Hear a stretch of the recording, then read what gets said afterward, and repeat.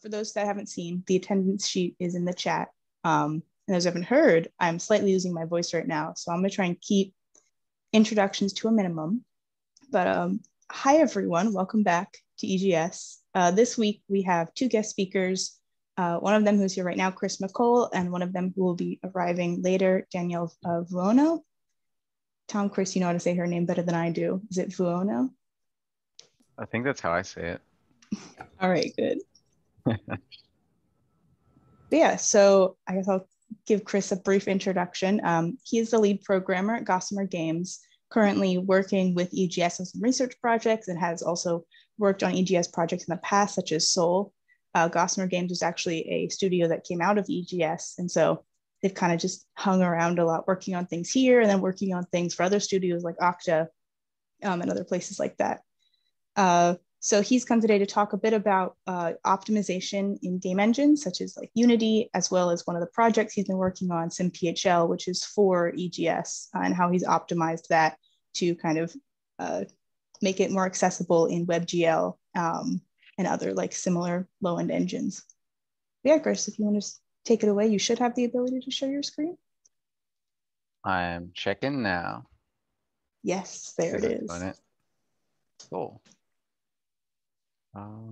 Give me just 1 second. All right, yeah, so I'm gonna also introduce myself. As AJ said, I'm Chris. I graduated from Drexel last year, right? Yeah, from Drexel from the CS department, and I had a math minor. So I joined EGS in like 2017, and that's when I started working with Tom and Nina at Gossamer Games, and then Danielle also joined, the speaker later today. And then we worked on Soul. So I have like a couple clips that I'm not trying to share audio or anything, but just give you an idea. We worked on Soul, which we released on Steam and Xbox One back in October 2019. So almost the 2-year anniversary. And it was like nominated as a best student game at IGF that year. And then for senior project, I worked on Resilience, a city builder game that's civically engaged, based on refugees and managing refugee camps on this alien planet and interacting with diplomats and so on. Then after graduating, got back to Gossamer, and we worked on Code Tycoon with Okta, as AJ had just said. So this actually released in May and is a browser game that you can play for free. So this is really cool that we just got like our first like really large client that was outside of the EGS, which was cool. And then now we're working on our next game, Halloween Hero, which is basically a game where you play as a dog at Halloween time. And that's about it. So that's where we're at now. So I'm going to be talking to you about optimization. So basically, I'll first want to explain what optimization is. And basically, it can be summed up as iterating over an aspect of development to make it better over time. So you can optimize your workflow, meaning like you create tools that help you get things done, what you need to do quickly, or you get rid of some things that take a long time manually. An example of this is I actually just released my first Unity asset called Easy Dialogue. So that's like on the asset store now. And it basically is exactly that. It's a tool to help you manage and play and sort through dialogue and, you know, structure it well in a game. So making tools like that to help you make your games and work on your process. And then you can optimize your art assets. So that could be either cleaning up topology, maybe lowering the poly count to make sure it renders faster, maybe crunching down textures to be lower pixel count, lots of other things. It could just be even making your own personal things in Blender or Maya to make sure that you can animate your characters better, creating like different handles and things. And then the kind of optimization that I'll be talking about mostly, and what most people are probably meaning when they're talking about optimization, is code optimization. So basically, games have to run at least 30 frames a second, which is 33 milliseconds per frame. And if you want to do 60 frames per second, that's 16 milliseconds per frame. And so you really just want code that runs fast. And if it's a memory constrained platform, so it doesn't have much RAM, like a phone or a Nintendo Switch, you might also be concerned about the memory that you're using. So you might also be optimizing to decrease your memory footprint. So now I'll talk to you about sort of how you'd go about optimizing your code or art assets or whatever. And really the first thing you need to do is not optimize your code. Optimizing right off the bat is sort of something that I always learned in Drexel. And I always thought it was weird until I actually started optimizing myself. And the reason that they say this is because you don't really know what you're developing and you don't know what's going to be taking a long time or what you're even going to need to optimize. So the idea that you're going to be optimizing right off the bat with nothing to go on at these early stages is not really beneficial. I especially like the idea that Casey Mutori from Handmade Hero talks about, which is sort of development by exploration. So I have a graphic I made here that sort of represents that. He basically describes the development or like the programming of a project as sort of this graphical representation where you start at a point and you have this big blob of an idea of what you want to make. And anywhere inside this blob would be fine as like the end product that you could ship with. You just need to figure out how you're going to navigate there. So maybe you try this thing and then you try this other thing and you try this and you sort of look at all of the sort of explorations that you made and you pick whatever thing you think best fits your game and you go with it. And then from that point, you do the same. You sort of explore and then you pick the point that best fits it. So you're always trying to work towards this idea and not stray too far away. You might do something that's sort of not really related to the idea, but you're still making progress, or you might even backtrack, but you're always trying to work towards this. And so basically, if you're optimizing these dead branches, you would be optimizing all of this stuff that's pretty much useless because you got rid of it and aren't even using it in your game because all you're using are these final little branches. So you more so want to build out pieces, sort of lock in what you want, and then you can optimize a branch. But don't start by trying to optimize everything. So once you have these pieces that you know you want to optimize, you're not going to just start going through the code and trying to figure out what is wrong with it, sort of just by intuition. You're going to want actual data to tell you what's running slowest. So in Unity, you could use something like the profiler tool. And this sort of breaks down all of your function calls and what's taking time, what's generating garbage, how many times the function's being called. And if you're using a different engine, they'll have something similar to this. And even if you don't, you could build your own profiling tools or at least set up timers to sort of time how long functions are taking that you expect a certain level from. Another thing that profiling is really good to do is you can also just determine whether your CPU is taking too much time or if your GPU is. If your CPU is taking 5 milliseconds, it's not really going to be that useful to optimize if your graphics are taking 60 milliseconds. You're going to have to optimize the graphics. So doing this sort of profiling is incredibly beneficial to actually figuring out what the state of your program's at. And so once you do that analysis, you're going to want to tackle the worst thing first. I think there's a saying that something like 20% of the code accounts for like 80% of the performance impacts. So basically, if you work on only that thing that's like making your program run the slowest, you can sort of get in front of it and try and knock out that one thing, and it'll improve your game a lot. Another thing to sort of note is that optimization is not simple, and it's not like a generic solution. If you're familiar with the no free lunch theorem, it definitely is sort of, I don't know, it also follows that.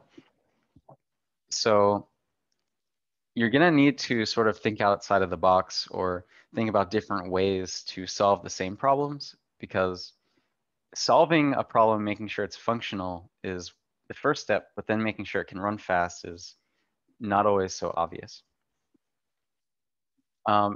And so a lot of people always talk about like reinventing the wheel, whether it's an engine, like why would I make my own engine because I have Unity or whatever, or like why would I, you know, make my own function that like C# already provides a function that does this. But don't like let that dissuade you from also making your own versions of these things, because like I said, there's not a generic solution for optimization, and a lot of these pre-made solutions are never really the perfect solution. Everything's going to need something custom if you want it to really fit your problem.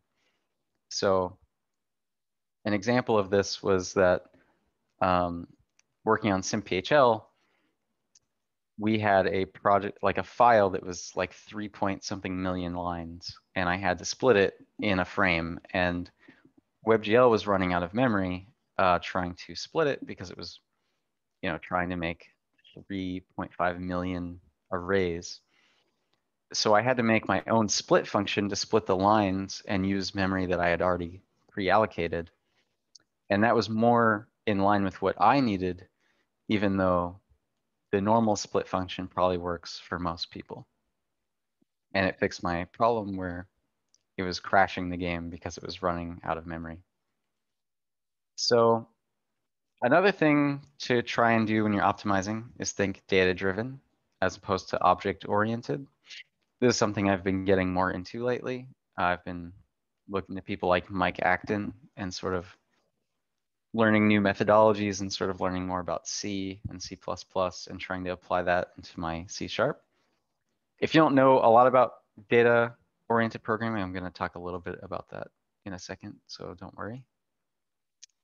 So now I'm going to talk about like a SimPHL optimization example. So first I'm just going to show you what the project is. So basically, EGS and Gossamer is working on a grant-funded project to sort of rebuild Philadelphia inside a game engine or some small section of Philadelphia. So this was an early prototype from December, where we had the Rittenhouse Square area in this little square there. And then maybe like 500 to 1,000 buildings around it where we could click on them, get the building data.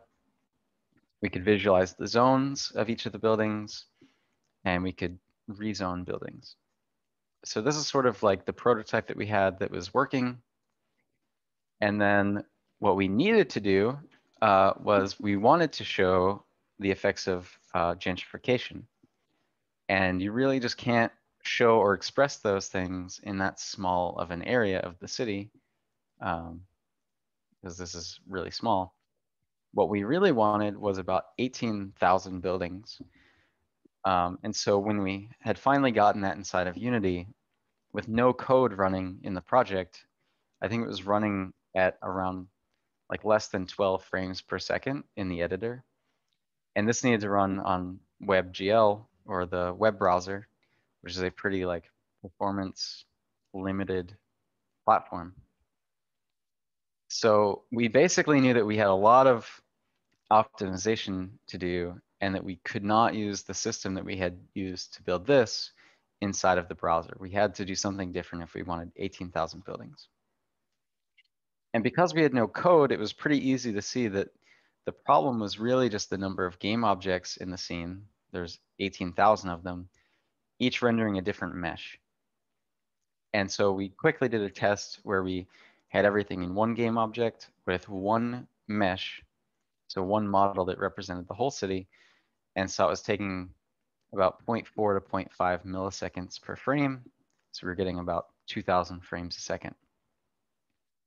So that was just the first part, because going from this that we just had to one mesh is a huge difference, because we needed to completely change everything about how we were building and interacting with the game. So because we couldn't use game objects, we had to develop some solution to represent the 3D buildings in space in just code in like C#. We had to figure out where to place these fake buildings so that they would line up with the model in the world. We had to tie the model's like visual representation of the building with the code version.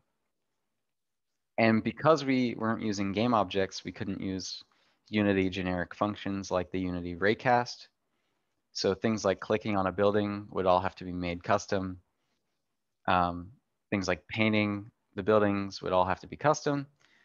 And also mentioning the painting, because all of this is one mesh, we couldn't just say this building should be rendered blue, because there is no such thing as one building. It's all just one big city.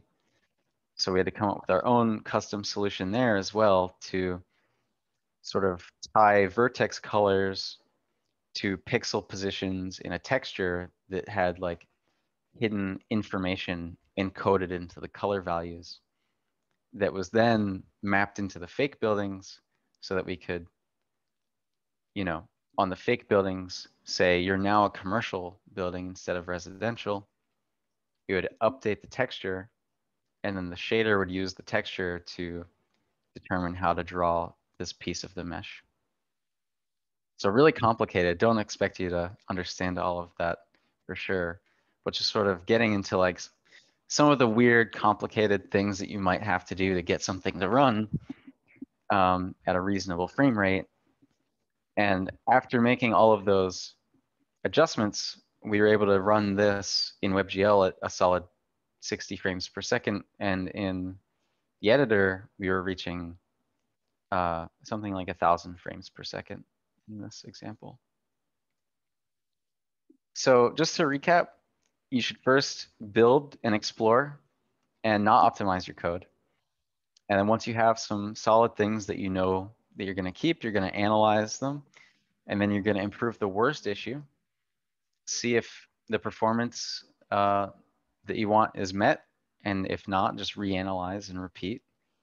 And just keep doing that until it's optimized. So that was just some, you know, general what is optimization in here was a crazy example. But there are like some generic tips that I have that aren't necessarily one size fits all, but sort of this probably will work in most cases. So like I said earlier, if you're a programmer and you're learning object-oriented programming at Drexel, which I'm positive that you are, because that's all I ever learned at Drexel, you should try looking into sort of data-oriented programming or data-driven perspective. And basically the main difference between that and object-oriented is the differentiation between the functionality and the data. So something like a building, you might think of a building as a base class, and then maybe the commercial building as like a subclass with polymorphism. That is not something that really goes with data-driven programming. You more just have the data, and then you have functionality that operates on this. And the main reason for this is one that it inherently leads to better optimization, just because with objects, you have all these different buildings that are all sort of have different structures, different sets of data. You don't really know about it. So all of the data is like separated in memory. And so for the computer to iterate over every building, it has to jump all around memory and do a bunch of computations, which it's very slow at. It's very good at going linearly straight through. Whereas if it's data driven and it's all one data structure, you can iterate right through linearly, and it's able to do that very quickly. Data-driven also just tends to be more modifiable. It's more modular. Something like when I was developing the raycasting solution, I was able to have a fast one that I wasn't sure if it worked, and then a slow one that I knew definitely worked. I was able to like pick which one I was calling and change it really easily because it wasn't tied to like a function that's specifically in this one class. I could just modify it, change it, swap functions out, and able to test really quickly. So along with that, you should be building lots of small tasks and features at a time and sort of testing as you go. Also, when I was building the raycast, because I had to not use vector 3s, because that's Unity specific, and I needed to have my own raycasting solutions, and I wanted to use the burst compiler to run them quickly, I had to make my own vector addition, subtraction, projection, and all of these things. So I'd sort of build a piece and test it, maybe write some code or assertions to check it, write some tools to visualize it, and then lock it down and then move on and build on top of it. And I could plug in new pieces and modularly design this and add on to it. Another thing that's sort of pretty basic is to split work across multiple frames. Something that might not inherently jump out at you as something that you would benefit from this is AI. So in resilience, we actually had all the AI doing everything on one frame. And it was kind of complicated because the second AI wasn't really able to base any decisions off of what the first one had done because they're sort of executing and there was no frames between their execution. And in the end, we made a refugee manager that would say, all right, the first 10 refugees, do your AI, and then I'll wait a frame. And then the next 10, do your AI. So the 10 through 20 can do it. And then the next frame, and so on. So in any given frame, only 10 AI had to execute their code, which made it faster. And then it also was just easier for refugees 30 and 40 to sort of base their decisions off of everything before them. Another thing that you can do that isn't necessarily something that jumps out at you is to just cache everything that you need. So the more times you have to find something like a get component, the slower it's going to be. If you save that into a variable at the top or in the function, you'll be able to execute a lot faster. Something that might not be as apparent would be saving something like random values or use square root values. These functions are super expensive, and most of the time, especially for random values, you don't really need something to be purely random. If you save the first 100 random values that you generate from 0 to 1, you could sort of just iterate through that array and pull them off and not have to generate random values. Instead, you can just pull off earlier generated random values from an array. Sometimes you do need pure random values, but most of the time, not really. And I did the same with square root function when I was trying to make lots of agents that were calculating their health and we're using a square root. And I always knew the range at which the square root would be, so I could easily cache those into an array. Something else that is really useful, especially in SimPHL, is to pre-compute data or values. So we had all these buildings and we had to tie the real world Philadelphia data to these geometric buildings.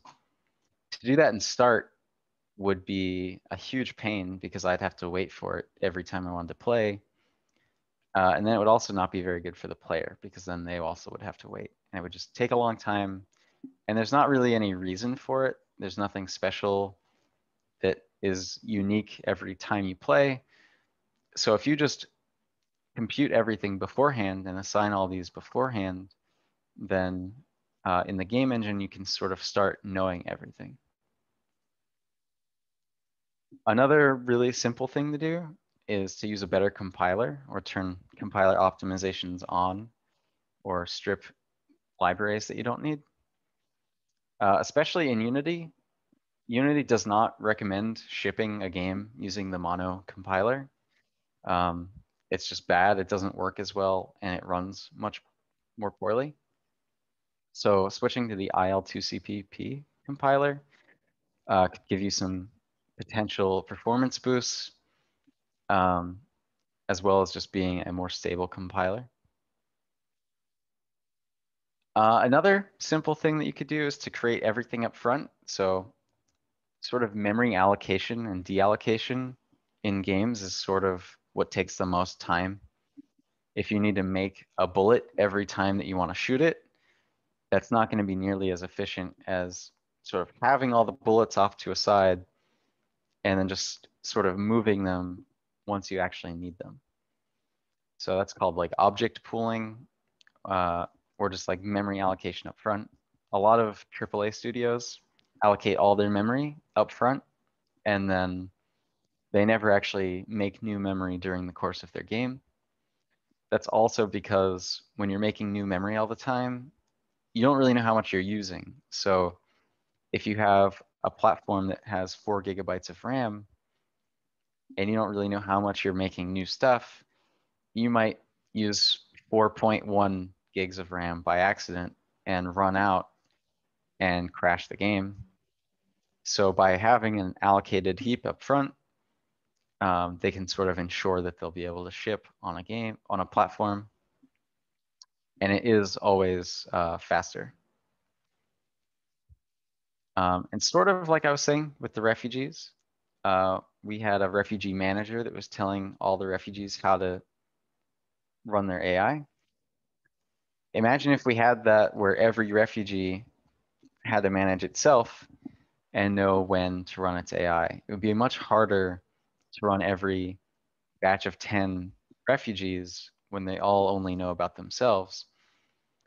And also then each refugee has to get updated and think about all of the, and then every refugee has to think about which refugees have been updated as opposed to one manager who knows about which ones have been updated and can easily say which next set should run their AI. So yeah, that was a lot of stuff. But thank you for listening to my talk. I could probably put this presentation somewhere in EGS, but if you have any questions, you can hit me up in Discord or on Twitter at _sir_real or email me. So thank you. Thank you so much.